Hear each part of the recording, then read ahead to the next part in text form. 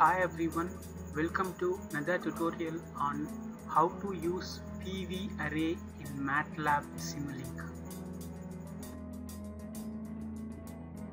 Open Simulink library, type PV array,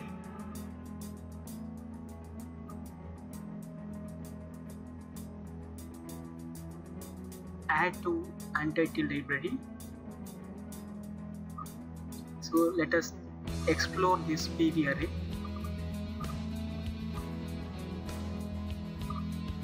Go to the model data. We have n number of models here. On this drop down list, you select any one. I have selected Sun Power PV model A,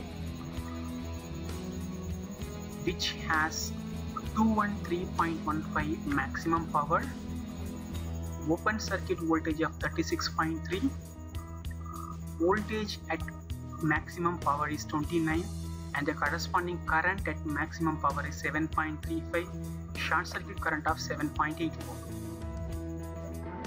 Let us explore one model A at 25 degrees Celsius. Have a look at this current versus voltage graph. Maximum power is at 29 volt and 7.35 amps.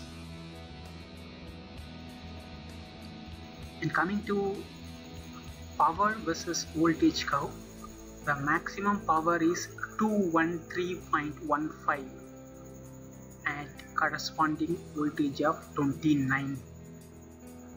So this shows the response of PV module A. Then let us see PV array at 45 and 25 degrees Celsius response. Current versus voltage curve is shown here. Have a look at maximum power point voltage and current at 25 degrees Celsius, 290 and 294 respectively. And coming to short circuit current, which is 313.6. so this number is identified simply multiplying your short circuit current at one module A with number of parallel string, that is 70.84 multiplied by 40. Let's work out. 7.84 multiplied by 40 is your final answer, 313.6. That is what your overall PV array. That means 40 parallel string, 10 series string for this case. Similarly, open circuit voltage. Your open circuit voltage is 363. That is obtained by simply multiplying your open circuit voltage of one module A with number of series. Now series is 10, so 10 into 36.3 becomes 363 volt for overall PV array. Then have a look at 45 degrees Celsius current versus voltage curve. Current remains same, but the voltage slightly reduced. Have a look at the open circuit voltage 336.792, whereas 25 degrees Celsius produces 363 as a voltage. Now have a look at the power, maximum power point on this PV curve is 85260, which is occurring at 290 volt.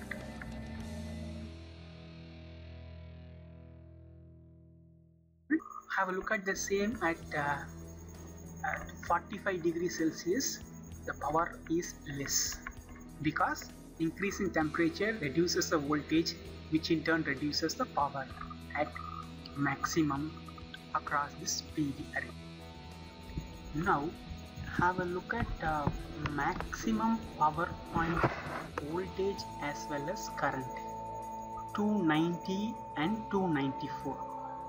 The maximum power point voltage for overall PV array can be obtained by multiplying this one module voltage with number of series string, that is 29 into 10 becomes 290. That is a voltage, maximum power point voltage. Coming to current, 294. How to find that? Have a look at the current at maximum power point. For one module it is 7.35. For overall PV array, this number should be multiplied with 40. And see the answer, 294 is a current.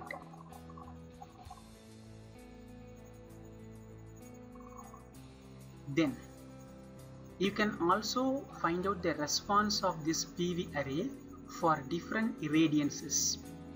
So 3 different irradiances are given. Let us see the response. Have a look at this response. Your current reduced for different values of irradiances. For 1 kilowatt per meter square it is higher. For 0.1 kilowatt per meter square it is lower. Similarly, maximum power is gradually decreased towards lower value. Coming back to our model, we have to provide 2 inputs. Select constant from the library, add this to our model,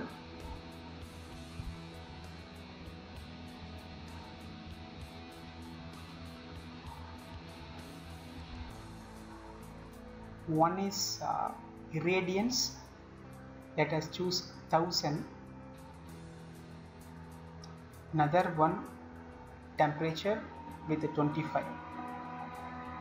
Connect this input to our PV array. Before that, let's maximize this model. Connect it right now.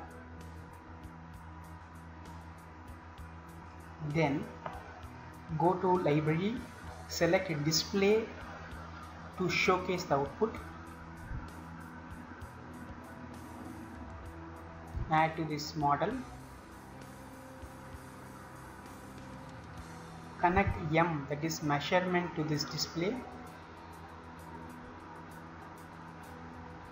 Then also let's include power guide. Without that your model may not run. Also include current and voltage measurement, which is used later on.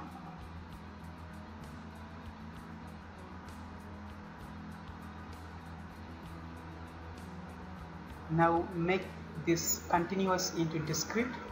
Provide the value as 1 e to the power minus 8. Also go to setting, configuration parameter, select solver fixed, and also make fixed step size as 1 e to the power minus 8.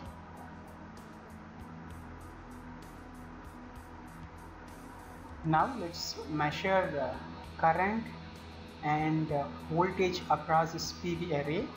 Remember, I am not connecting any load. Let's copy paste this to display your IPV, that is current of this PV panel, as well as VPV, that is voltage of this PV panel.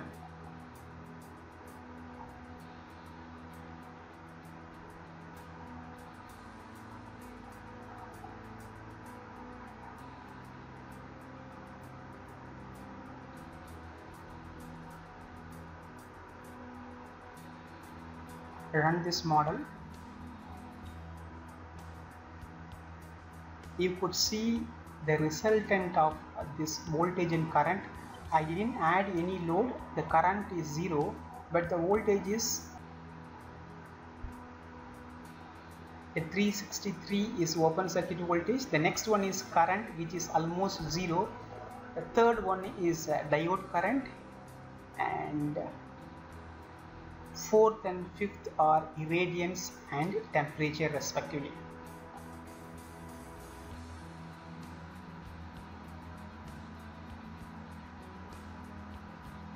And how did we get this 363 open circuit voltage? Let me go back to the PV array model. Your open circuit voltage is 336.3, which is multiplied with 10 produces 363. Now let me add some resistor across this PV array. Choose RLC branch, add the same to the model. Now make it as a resistor.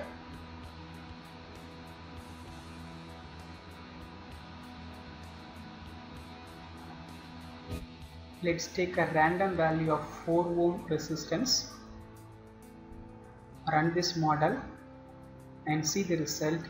Your voltage is dropped and current is slightly increased towards 87.35. Now we want to see the power drawn by this load. For that, we just connect some multiplier, take the product to the model,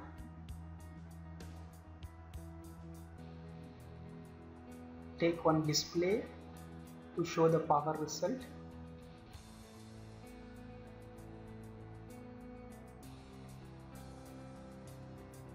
Make it as power. One of the input is voltage, another input is current. Now run this model. We could see the power is 30,517. Now let's change the resistance value. So for resistance value of 3, we are getting 39,600. Further make it to 2.